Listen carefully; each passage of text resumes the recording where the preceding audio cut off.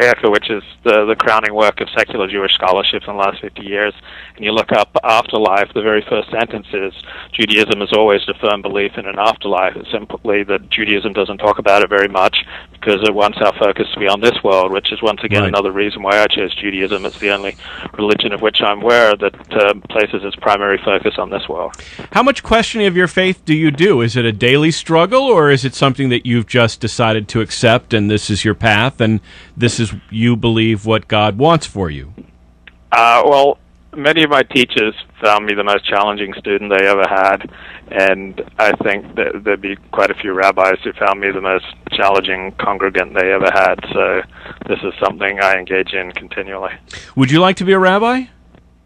No. Why not? I just want to devote myself to writing, and I mean, to be a rabbi, you'd have to.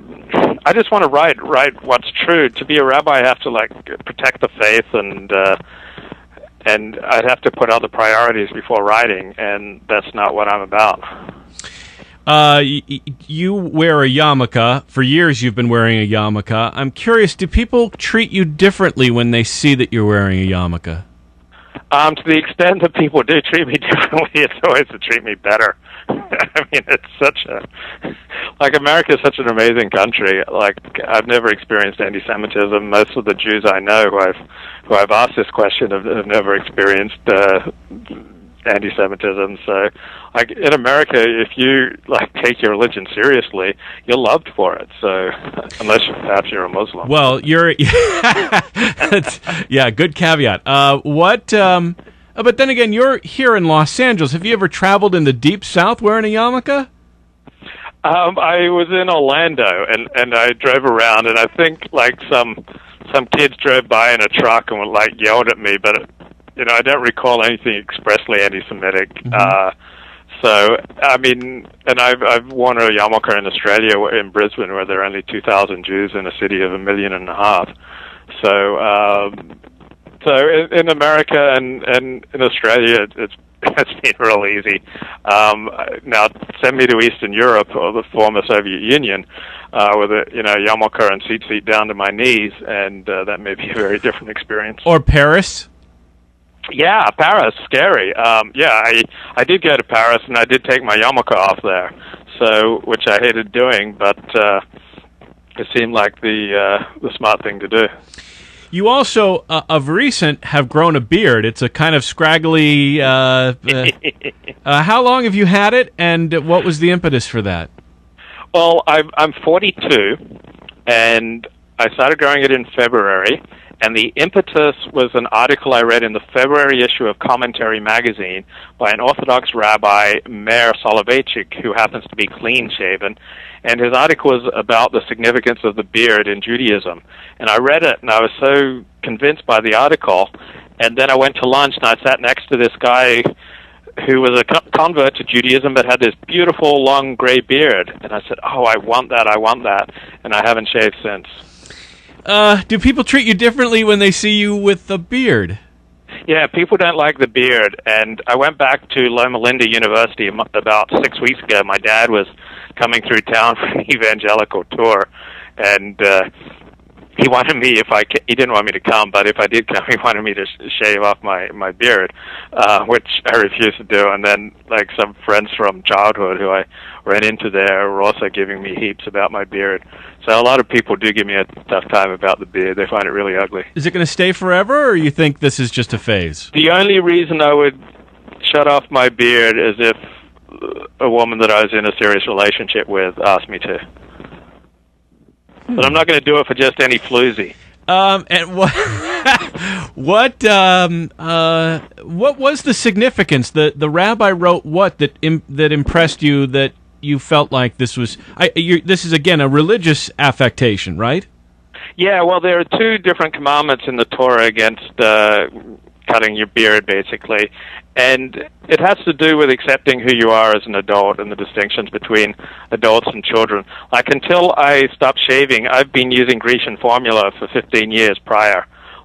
Trying to preserve my childish, twinkish, looks. But I decided to put my twink days behind me and stop using Grecian formula and just be who I am and let the beard grow and kind of accept adulthood and responsibility and the gray beard and the gray hair and everything that goes with it, instead of constantly shaving and pouring on the Grecian formula and trying to look like a kid and trying to hit on 18-year-old girls. Now I may still have my weaknesses for the fairer and younger sex, but at least I got this big old beard holding me back, so I'm less likely to get into trouble. This is TalkRadio1.com. I am Mark Germain. Luke Ford is on the line.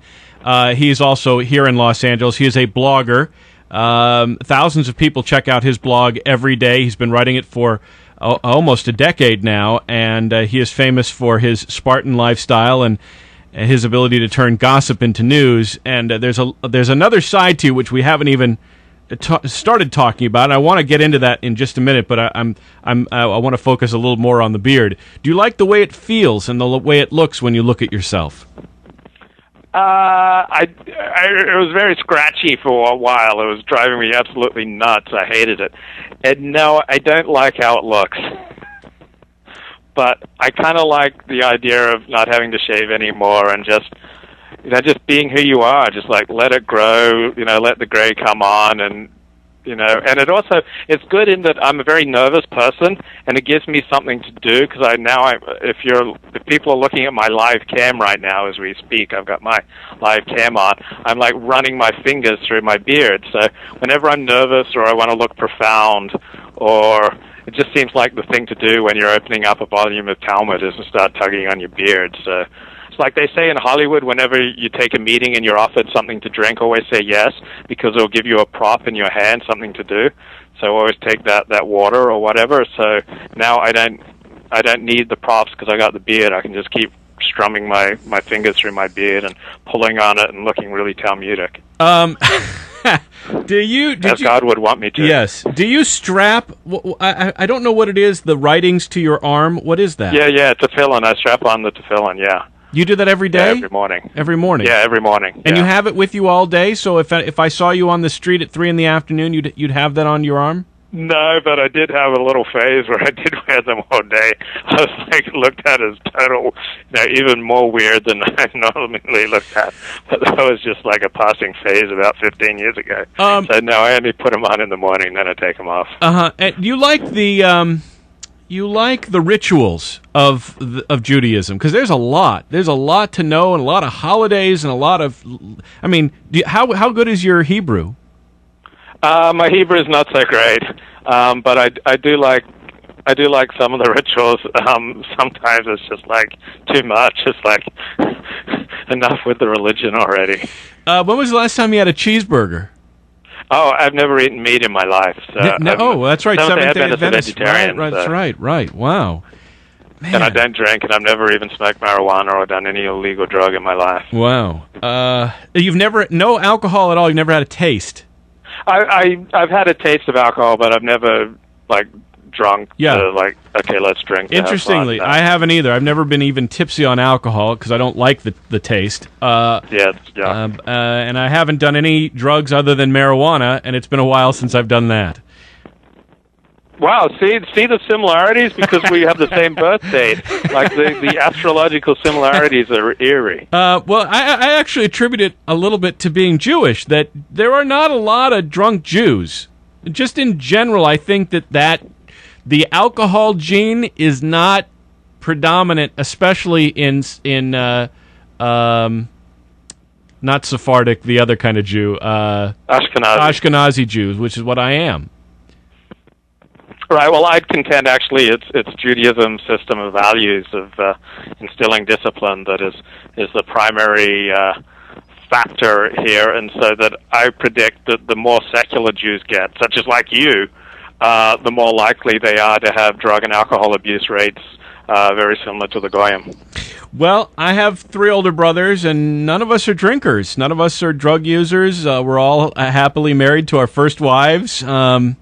And it's not because my parents instilled these values in us. It's just the way it is. I mean, we all went to college. We all have college degrees. I But I think it's almost luck and genes, not necessarily the role of my parents, if you can believe that. Although my parents did a fine job, I just think that